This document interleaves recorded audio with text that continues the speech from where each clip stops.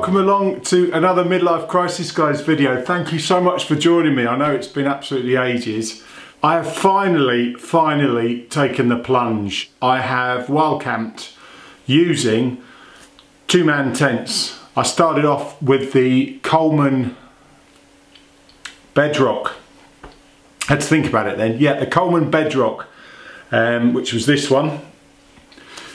Green two-man tent, and it was flipping brilliant. After the first thing I used on that first one at Staffordshire, if you ever go right back to the first ever wild camp in Staffordshire, you'll see this little thing that I bought for 20 quid off Amazon. Dreadful, single skin, didn't have a clue what I was doing.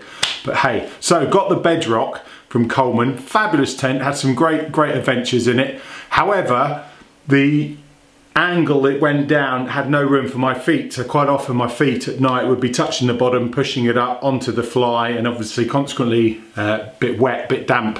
But still a good tent, really enjoyed myself with that. But I love the design, so I did some research and found the tent that has been my go-to all the time for most of my adventures that hopefully you will have seen on some of my videos, and that is the Coleman two-man. And as you will see behind me, lots of great adventures with this. But it kind of does make sense, the fact that my rucksack, much that I try my hardest. I mean, initially I think I was going off with about 20 kilos, probably more than that, 22 kilos. Managed to get down to 15-ish. Managed to get closer to 12 recently. But if you are going to be hiking a long way, and don't I know, I have struggled with my knees. I need to be getting the weight down. So consequently, kind of scratching my head or my neck, and I thought I really should start considering these one-man tents. There's a lot of good ones around, and I have to give the credit to a guy called Matt, this strange chap that I know. He's a Yorkshire bloke, so from Yorkshire, you know, you have to forgive him for that. No disrespect to Yorkshire at all. He's a good lad. But he took the plunge and bought a tent, and I went over to his place, had a look. He had it set up in his garden, and I thought, I like that. And I think it was a kilo less. It basically works out roughly a kilo. I'll put all the dimensions and everything up.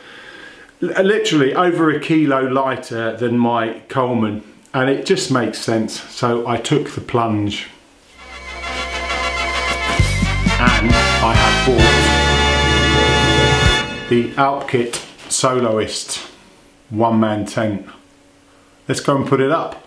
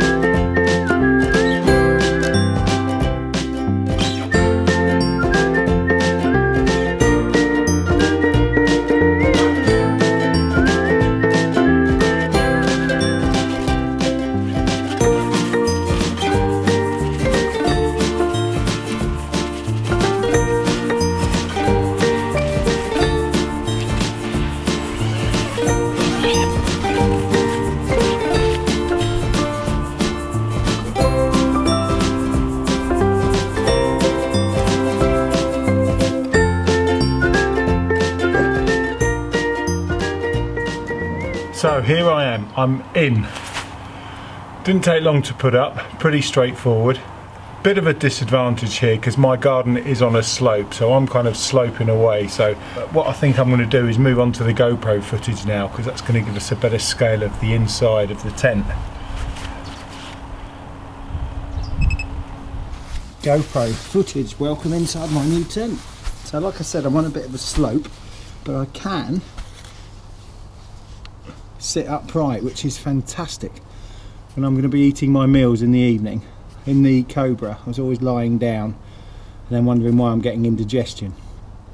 So this in itself, it could be pouring with rain, I can be tucked up inside, tucking away to my nosh without the worry of getting indigestion and eating lying down, which is never a good thing.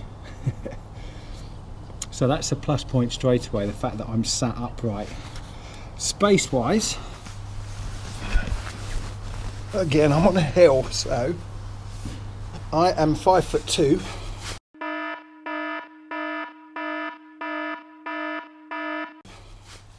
But I'm lying out completely flat, which is brilliant. But the test is going to be whether my airbed gets in here. Let's try that. So once again, you've seen me use this before, Alpkit, and it's the cloud base. It's quite long.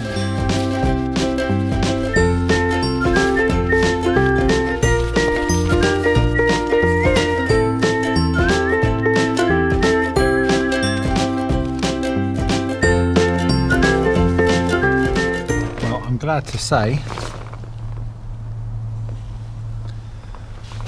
that the airbed fits beautifully. Excellent. Now then, the real test. It's all well and good, I'm asleep here, my airbed fits fine, but where does my rucksack go? So this is it, this is the big test. So my rucksack obviously will sit in here, but I'm not going to lie, it's tight, but it does still leave me plenty of room for my legs, which is good. So obviously my rucksack will be able to come into the tent, and I've still got plenty of room down here for my pillow, my phone, all the normal bits at night time. And if it's just my legs down here to the one side of the rucksack, that's great. And obviously I have got the small porch. I'll do the porch now for the muddy boots.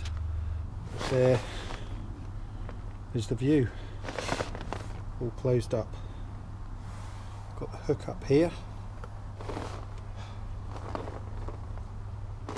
Pretty good.